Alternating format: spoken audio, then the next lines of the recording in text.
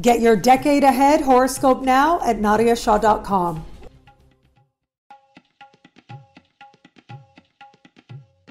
Hello, fabulous friends, fans, and superstars. Welcome to your horoscope for the week of July 21st, 2019. I am your astrologer, Nadia Shah. Thank you for being here.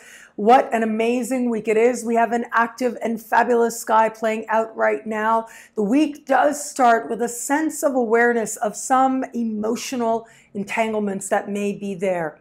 But it moves in a very inspiring direction, thanks to a rare and beautiful and fiery and passionate alignment between Mars and Jupiter that could literally feel like it has restored us to enthusiasm for our future and seeing our present with greater gratitude as well. So there is a lot to talk about here because we do have this gamut of emotions playing out this week. We're able to take a step back and see things from a more elevated and even intellectual perspective, while it is that we are experiencing some very strong emotion. And I think that's actually part of the blessing this week. Part of the blessing is that we are willing and actually pursuing, in some cases, to feeling things deeply, to understanding our truest desires and wanting to align what it is that we want with a higher integrity at the same time. Being able to observe ourselves having a reaction, but then knowing that we are able to learn from this moment, to elevate ourselves and our lives and to change, to transform ourselves is part of any spiritual journey. And it'll be this week that these various parts of the spiritual journey are going to be highlighted in powerful ways. So let's start with what is intense, because that's actually energy that we are feeling as we start this week. Slowly but surely, we'll move in a more elevated direction, as I'm calling it. But at least at the very beginning of the week, the dominant energy is the fact that Venus is standing across the sky from Pluto. Venus right now is moving through the sign of Cancer. She's already quite emotional here, in a good sense. Of course, our emotions can be beautiful, but it is that opposition to Pluto that is adding intensity and even an element of complication. With Pluto, there tends to be some feeling of fate. Now, whether or not there is fate, there is karma playing out, that tends to be the nodes that tell us that. But with this particular connection, there is a feeling of being pulled in a particular direction, almost by the will of fate. But where it is that we are being pulled towards can be an area or a person or a situation that we recognize is complicated, and we wonder if it is even worth it to pursue. Where Venus is now, we've got a Mercury retrograde there, and under the same sky, that Mercury retrograde is going to connect with the Sun. Now, this is a very interesting counterbalance, because on the one hand, we have energy that is so feeling-oriented, and it's in a very feeling-oriented sign at that. But then Mercury and the Sun, by their own nature, are energies that are not necessarily driven by feeling. They are understood as speaking to a heightened sense of awareness, a healthy detachment, being able to see what is going on, being able to intellectualize what is happening, and being able to use the gift of our rationality in order to elevate what it is that could be felt deeply within. What is hard to put into words, it is under this energy that we may find just the words we need to transform our perspective around a particular moment. Now, it is this connection between Venus and Pluto that's interesting for another reason as well. For some people, and I don't think this will be the case for most, but this energy can be somewhat obsessive. It can feel a little bit consuming. It can be manipulative as well. And sometimes with this energy, there can be some feelings of betrayal. Now, that may not actually be the case, right? Because this energy is so provoking, it is about pushing buttons and reaching something deeper. What can happen in life very often, I actually think, is that we will have an experience. Let's say someone says something to 10 different people. Those 10 different people are going to have very different reactions to what it is that is said. Anything that's said to you, any information that you interact with, it is an interaction. And it is that you are bringing all of you, all of your experiences and how it is that you interpreted them to that moment of interpretation. And that is why you can have a reaction to a moment. And sometimes that reaction is, well, for lack of a better word, justified, right? It makes sense given the context. But we often see the case where a person will have a reaction that is not proportional to what it is that might be transpiring now. But then who judges it as proportional or not? That is also very subjective as well. And so Pluto and Venus, these are not energies that are rational at all. They are highly subjective, highly emotive. They are energies of submersion within what it is that is happening on an emotional level, on a desire level. And again, this can be desire in every area of life. But it is Mercury and the Sun that are going to act as a gift. They're going to invite us to look more closely at what it is that is really going on, to look at it rationally rather than react, rather than feel like buttons are pressed and that's it. All of this comes forward, all of this sense of our own vulnerabilities and our hurts and all the things that happened to us before, encapsulated by a moment. Instead, we're able to see it for what it is, being in this moment. Now, I actually also think that as much work as you have done to put the past behind you, to heal whatever it is, you want to heal the wounds, you want to understand the past, wherever it is that you have done the work, that work will always stay with you. And ultimately, we do that work so that we can live more fully in the present, so that we can, instead of continuing to react to the world, we truly come into ourselves beyond the pain, beyond the previous experience. We're able to actually live in this moment enough to take the moment for what it is and not go beyond that, not necessarily just be reacting for its own sake, but rather to take a moment and know that we no longer need to react. We can let someone else's stuff be their stuff without taking it on. I think that is part of the great gift of the work that we do to evolve ourselves. And when people talk about evolution, what I understand that is, it is the move towards greater love and greater wisdom. When we evolve, we own the energy within ourselves. That is love, that is wisdom. We allow it to embody more of ourselves and more of our lives more fully. That is what it means to grow. That is what it means to actually evolve in a direction of love. It is to become more loving more often. We're never going to be perfect, okay?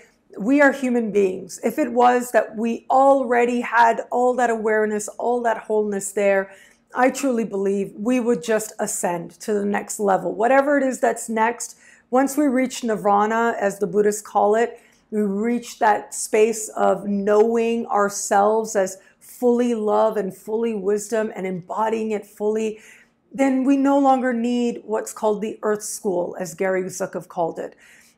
We no longer need to be here. We go on to the next series of lessons, wherever that may be, whether you want to call it another spiritual plane, another planet.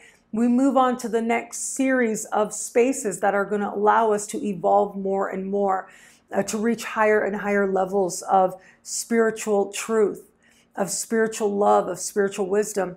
But if you're here and you're human, you are trudging the messy road of happy destiny right along everybody else, okay? No matter who you are doing this work right along with everyone. And so we have these moments with Venus standing across the sky from Pluto, and this may very well show some of us, perhaps by surprise, where our work is, what it is that we are feeling in a given moment. And instead of bypassing it, right, instead of saying, oh no, well, I did that work and I shouldn't be feeling this way, there's this balance between allowing yourself to feel it, acknowledging that you feel it, but then understanding it, because it is in that understanding that we transform. We become that energy of love and wisdom just a little bit more for today. Now, if it is that we are willing to do that work, if it is that we are willing to elevate the energy, it is once we get later into the week, right around Thursday, that Mercury will meet Venus in the sky. And this is a sense of some reward. Now, there's other really big reward energy happening at that time that I'll talk about in a moment.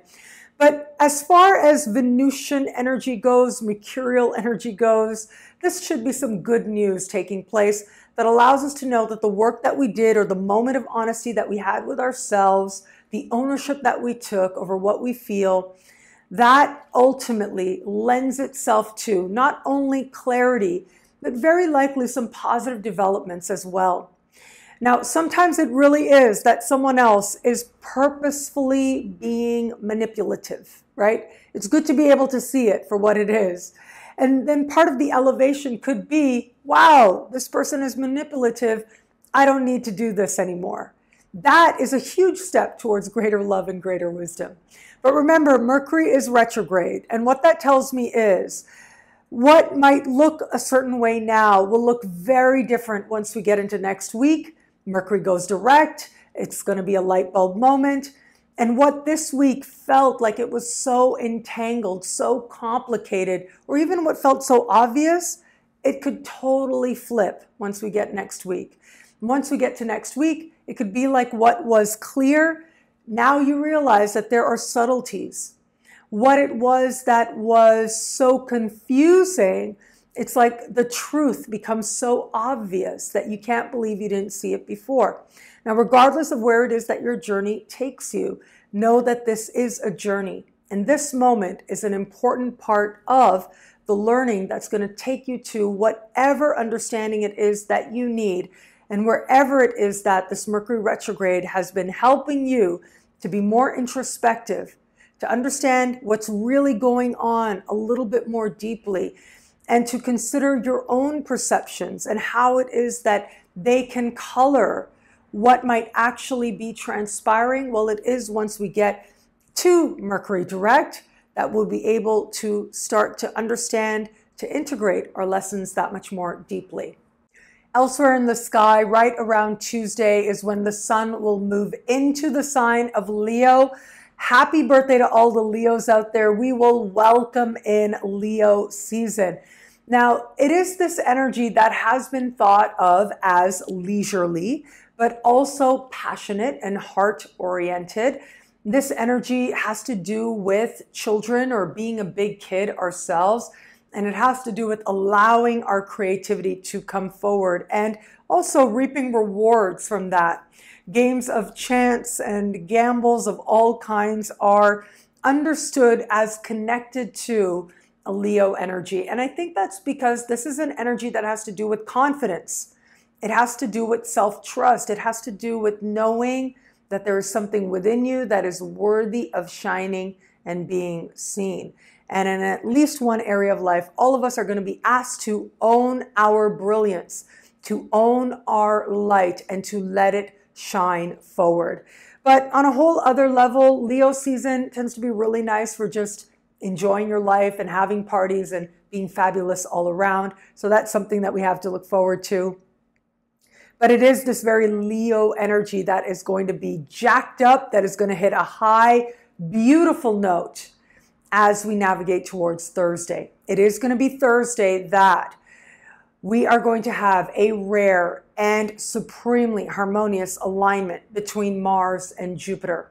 Mars right now is in the sign of Leo. Jupiter right now is moving through its home sign of Sagittarius. So we got a strong Jupiter there. This connection, being supremely harmonious, well, it happens about once a year. But for these planets to be in these signs while it happens is much more rare. And so, in at least one area of life, we are about to feel very energized. That's the Mars receiving that Jupiterian energy. But this can also be very optimistic, very hopeful. And it is this sense of a future that we can move towards, that we feel ourselves taking action towards, that can create very powerful momentum now, that can spur us forward towards where it is that we can see, that we can sense we could become happier. That is part of the gift at this time. It is ultimately about owning ourselves, owning our happiness, knowing what we want in our heart of hearts, knowing what it is that lights us up, and knowing that if we trust it, we can empower ourselves and ultimately move ourselves towards more opportunity, more possibility. Perhaps we may even gain a glimpse into what is bigger than anything that we thought was even possible for ourselves before. But now it looks totally achievable. It looks totally tangible. Like I could do this.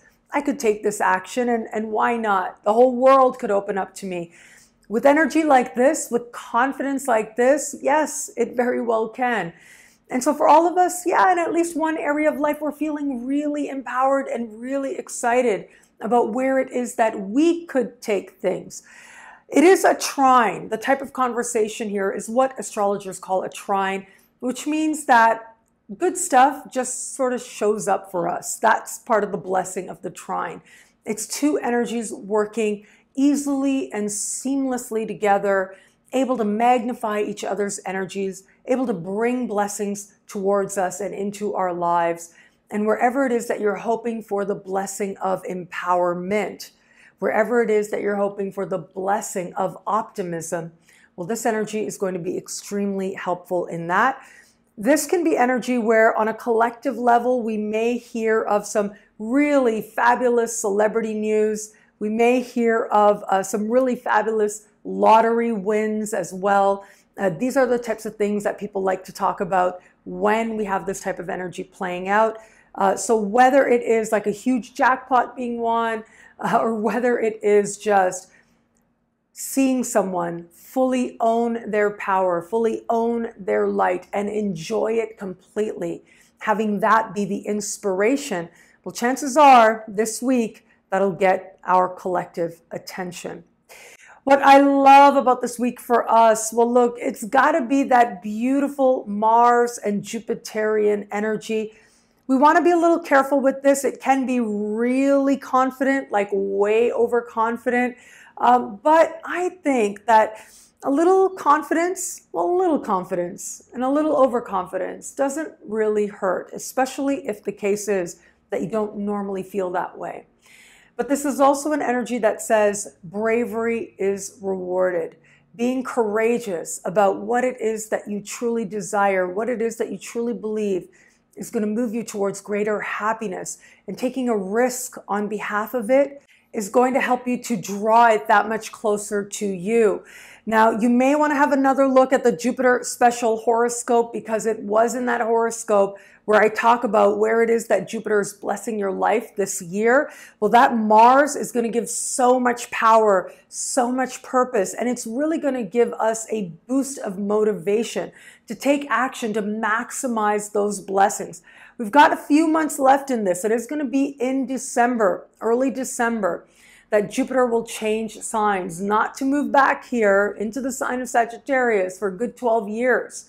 It's about once every 12 years that Jupiter will move through this part of the sky. And that means that we have moments like this, moments where we can really tap into the possibilities, the potential, and the big blessings that Jupiter is promising. It is moments like this that, yes, ask us to check in. That's the Mercury retrograde taking place. We're checking in with ourselves. We're making sure that we really do want what it is that we're moving towards. The great thing is, though, once we have that certainty, or even just a little bit of guts, a little bit of bravery, well, chances are we're going to find ourselves being able to accelerate our pathway towards maximizing truly beautiful developments in our lives now. Well, thank you so much for watching. What are you excited about this week? What do you love about this week? Let me know in the comments below. I absolutely love reading you guys. And of course, if you want to know how all this wonderful stuff this week speaks to you in your sign, log on to nadiashaw.com. Sign up to be one of my superstars. Superstars get expanded, exclusive video scopes each and every week, unlimited access to special horoscopes, and so much more. All of this in the superstar space. I look forward to meeting you there. Synchronicity University is fully underway. Thank you so much to all the amazing students who've been joining us live. Thank you to all the students who are joining us on the replay. It's been so much fun so far. We're halfway through. A lot of fun learning along with you. Earlier today, we had the lesson in the part of fortune, happiness and success. And that was focused all on the part of fortune. I went through every sign in every house, plus planets in aspect to the part of fortune in the chart. And so that was a very rewarding experience to have with you. Thank you. Next week, we'll be looking at the midheaven. And again, I'll be going through each and every sign of the midheaven, planets aspecting the midheaven. It's going to be a jam-packed class. Once again, we're going to have a lot of fun. If you haven't signed up for summer school yet, no worries. You can do that now. You'll get an instant download to the classes that have already been, and you'll be able to get the links to join us live in the classes that are going on. We've got a dedicated Facebook group that is only for people who are registered for the summer school. That Facebook group also live streams, like I simulcast the classes on Zoom. I simulcast them to the Facebook group so that while you're waiting for your download, you can be sure to watch it. If you have a quick question right after the class, you can be sure to refer to the class right away. So you don't have to wait to watch the replay. You can get it ASAP, get it immediately. So that has also been a lot of fun interacting with you guys on Facebook as well. And yes, we got more classes coming up. The midheaven next week. After that, it'll be an introduction to astrological magic. And then we're going to have our Q&A where you get to ask all your follow-up questions. We'll be hanging out together for 2 hours. That I'm really looking forward to as well. And of course, if you are currently a student or you've been a student, or maybe there's something you really want to learn astrologically, you'd like me to teach a class on it, please do use the contact form on my website. Let me know. I absolutely have been loving growing and expanding Synchronicity University. And so I'm looking forward already. I'm like, I can't wait for the next session. I think that's going to be so cool. So I look forward to hearing from you with your suggestions for future classes. And of course, I have in-person events coming up that I'm really, really excited about. Labor Day weekend, I will be in Baltimore. And then in January, in 2020, I mean, my calendar is already starting to fill up for 2020 right now as we speak. In January, I will be part of a truly rare cruise event with other world-class astrologers. I'll be one of the speakers. I'll be participating with all of you as well. We will all be together out of our comfort zones, participating in this collective experience, this shared experience together. I think it is going to be so rewarding, and I'm sure that those who are karmically called to be there will be, and I'm sure that the group will be absolutely perfect for what it needs to be. So you can learn more about this at the links below. And already I got some events coming up in 2020. So in May, well, actually even before then, it is Mercury retrograde, so maybe I shouldn't share too much about the brand new stuff. But I know I've told you guys before that in May, I will be in Toronto. Now, speaking of that, I did want to mention that I am actually going to be in Toronto the week of August 16. I'm taking a class. I'm very, very excited about it. It's sort of like a Chinese astrology, a rare kind of other type of astrology that I'm really, really, really excited to learn. And so, you know, I made a payment plan.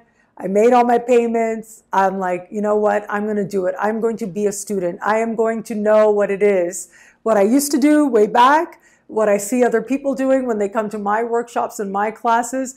I am going to fully be a student learning something brand new.